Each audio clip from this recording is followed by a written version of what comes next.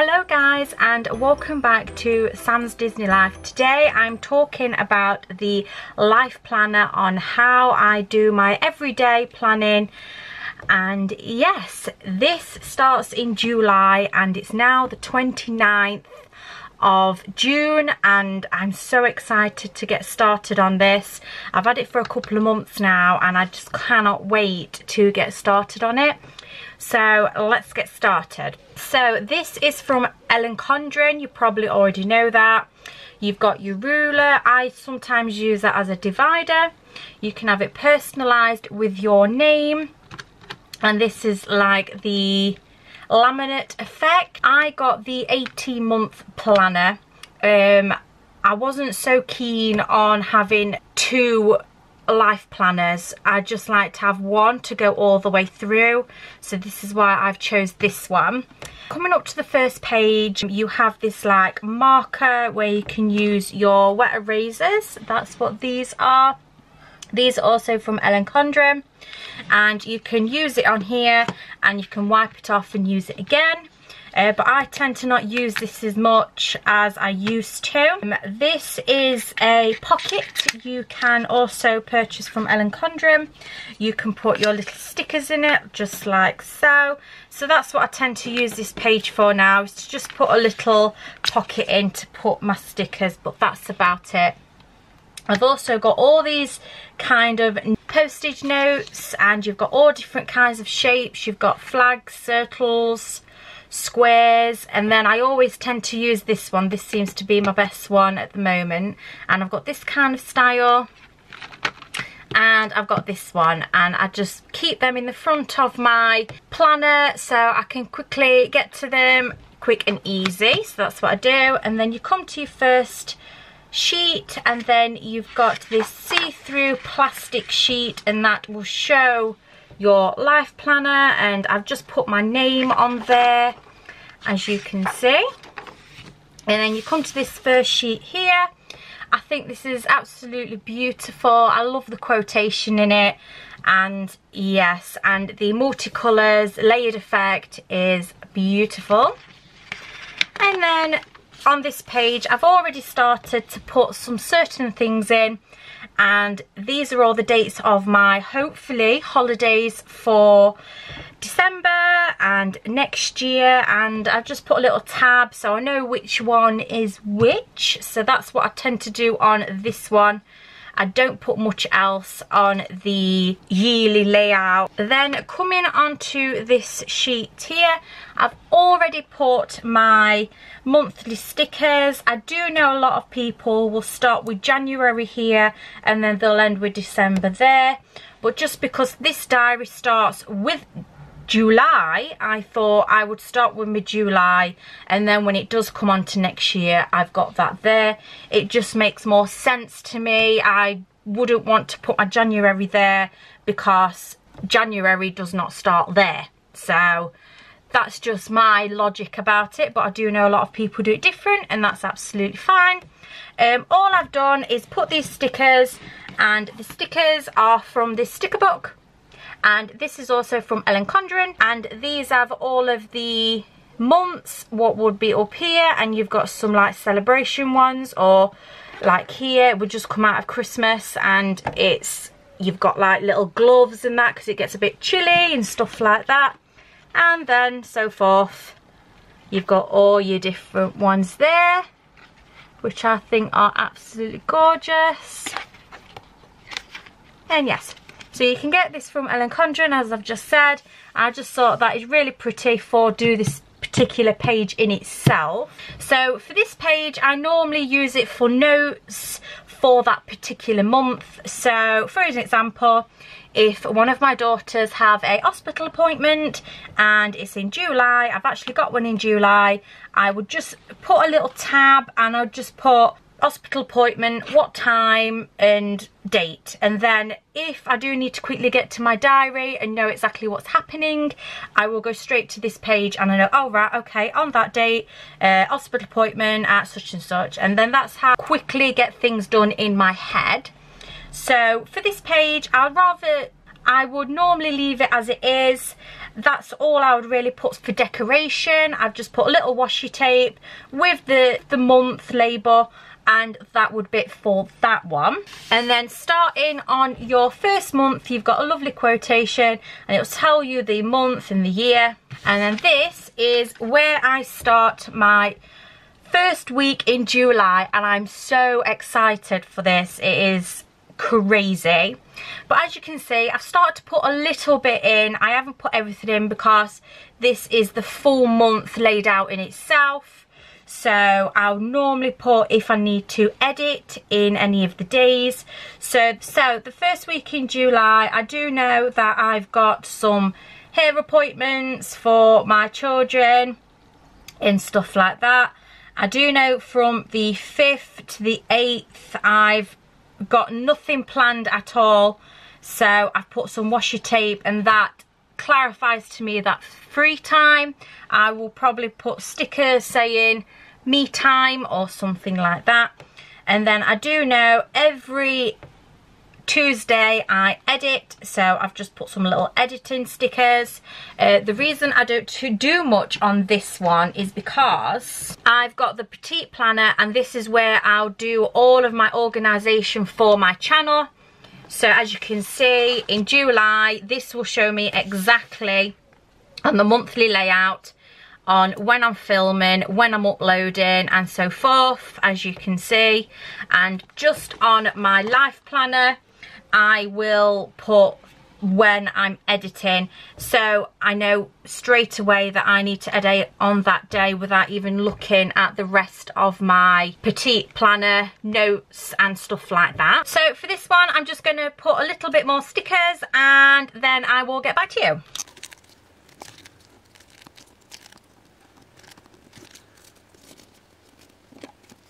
Okay guys, so I'll just put the rest of the editing stickers. These are from, if you can see that, I will link the shop below, so if you are interested in these, you can. And you get little editing stickers, you get little filming stickers, and you also get some uploading stickers within this. But as you can see, I need to order some more. So guys, this page will normally stay like this. As the months go on, I will add things to this, but at the moment, that's all I need to put down because I haven't got much appointments booked or anything like that. So that would normally stay like that at the moment. And then this page is normally my upcoming vlog. So this would have been the one I've actually put up already. But I'd normally put the one what I'm going to be doing the beginning of, say, July. And then that will just stay there in A5, so I just quickly know what I'm going to be doing, so then I can plan ahead. This page, a lot of people struggle to find anything for it. The grid, I'm not a great fan of. I don't find much for it at all. So I've put another one of these pockets in, and I will just keep my stickers in there for this page. This one is a little reminder. So for example, I've run out of any medication, what I need to reorder, or any fabric softener, or things that I'll tend to forget to get when I'm shopping. I'll tend to just put a little note there to remind myself.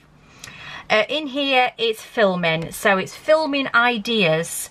So if, for an example, if I'm out and about and I get a filming idea, I can quickly get my diary out and jot it down there. It's a great reminder for me because I can have ideas for certain films and stuff, but then I end up forgetting, and that's the end of it. It never comes back into my head. So having this little reminder of things I'm wanting to do, a little note taking of ideas I've popped in my head, then that is for that. This one is because at the moment I'm doing homeschooling, and I always tend to have lots of ideas for work. So if there's an activity, I would put the idea for the activity, and I'd maybe put the date of when I want to do that activity with the children. So that is for that at the moment because I'm homeschooling, but once they are back at school, then that would probably change. The stickers I have actually got for that. So this is the first week in July. You do have the 29th, which is today, and you do have the 30th there. When it's my days off, I will just put that as completely blank because I tend to just catch up with housework and stuff like that. So that is completely blank. I don't do anything that day. But when it comes to the 1st, which is a Wednesday, and so forth, I will be then doing my normal routine, which is homeschooling at the moment and stuff like that. So I'm going to be filling in the stickers for that. Okay, and this here is, I use it as a little checklist. If I'm needing to do anything quickly, I can jot it down with my wet erasers. That is what this is used for. This is also from Erin Condron. This just snaps in, so it's quick and easy to get in and out, and you can just put it at the front if you want to. And this has got all the days of the week, so if you need to jot anything down really quickly but you don't want it actually in your main planner, then you can quickly just put it there as a quick reminder on something you need to do. So that's really good. Let's just take that out because I'll be using that for something in a minute. So yes, I've put all my stickers in. As you can see, Friday we don't do any homeschooling. We call that our day off. That gives me time to reflect on things I'm needing to do. I know I've put love note, but that doesn't matter. It's just normally a note checklist on if I've done everything that week. And yes, this is normally something I will definitely use in this section. I don't really tend to use it as much, but it does normally get used for something when it comes to getting dived into the planner. I'll probably put some notes in there if the children are needing anything. That's what would go there. I don't really tend to use the calendar at the bottom. So when it comes to bin day, I have some bin stickers, as you can see, and I will link where I got these from as well. These are from Etsy, and I will just put a bin on my bin day. So my bin day is on a Wednesday. There we go. That just reminds me that my bin needs to go out then. So guys, I'll be using these flags for when I'm having to pay for things. So I'm going to be putting some tabs around here on certain days I'm needing to pay certain bills and stuff like that. So let's do that.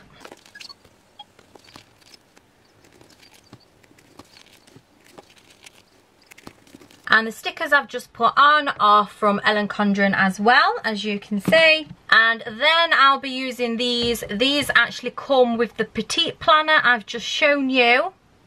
They're just at the back of each of the books, and I'll be using these dollar signs. I know I'm in the UK, but it really doesn't matter what kind of sign I use to represent money. So let's put some of those on. Okay guys, so I've just put some little things here, and then I would just put here how much it is and who it's for and stuff like that. So that's what that is for. Then on my shopping day, I would put some little shopping stickers. So let's do that.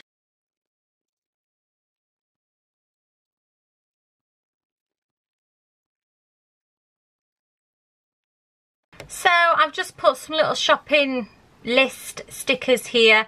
These little tabs will just show me certain things I definitely need to get, but I will have a main shopping list on this. I would use this for my main shopping list.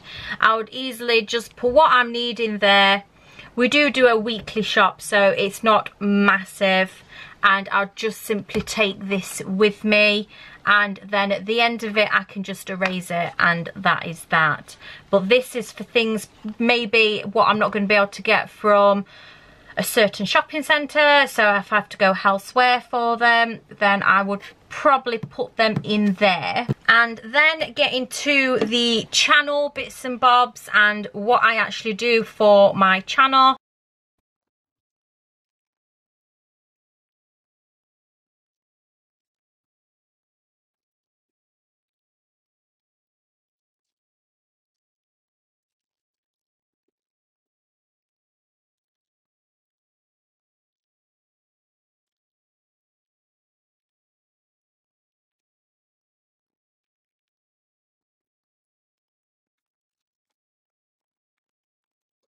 And obviously, because I'm all about Disney, I'm using these stickers again. I've linked them before in my last Erin Condron vlog. These are from Etsy and I think they're absolutely gorgeous. I do know you can get these off eBay as well for, I think they're a little bit more cheaper, so definitely check these out. I will link them below. Obviously, because my editing and filming is normally orientated about Disney, so I will always theme my planner and my editing around Disney. Okay, then I'm going to be putting some little tabs so I can just write against them, or I might have a little notepad, but let's have a look at the sticker options. So I've just picked these up. These are also from Erin Condron, which I think I've showed you before. I'm just going to look through these for some little tabs.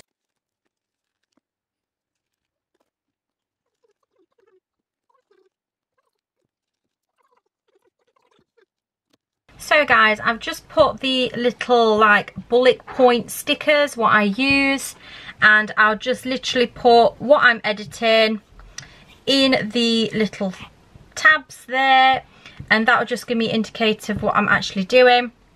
As I've said, with this month I'm doing a lot of editing, a lot of homeschooling, shopping, paying bills, all that kind of stuff. So that is basically everything what I'll be doing this week. So that's how I've planned it out. So now I'm going to be doing some more decorating and then I'll get back to you.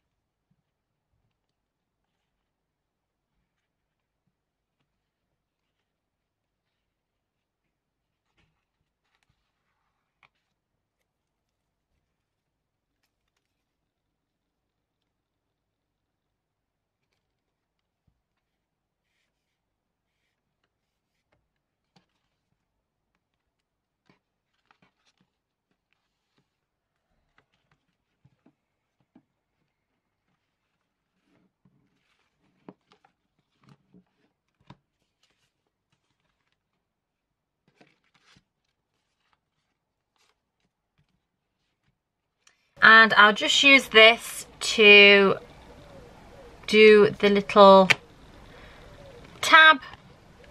You can use a ruler, but I haven't got that to hand, so this does it perfectly. And the other side, I would just grab it and pull. Remember to pull upwards because it will make a mess if you don't. And that just makes me a nice straight line.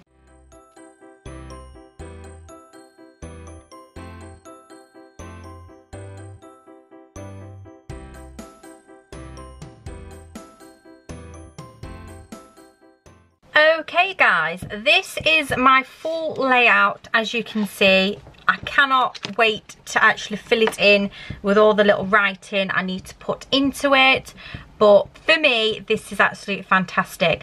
For when I fill it in, I will be using these interchangeable pens here.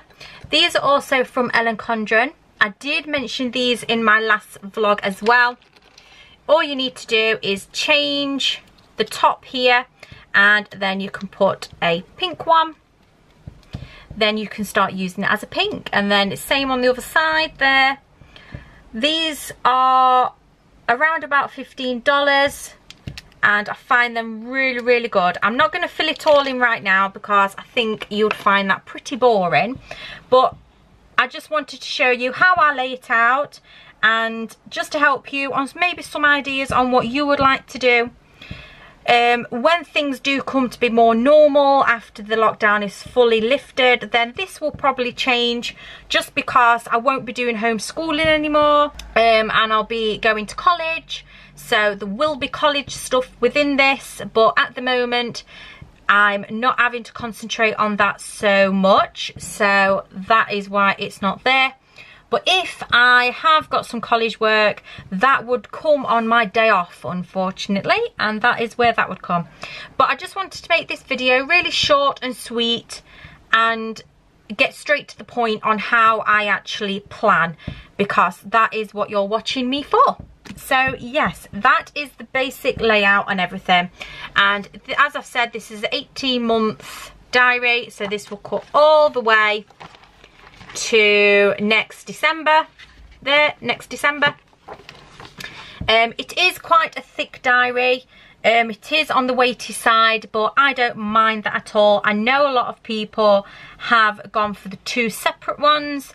That's absolutely fine as well. That's everyone's personal preference on what they want. So yes, I hope you enjoyed this, guys. Now all I'm going to do is put my little stickers in here, shut it, and then say goodbye.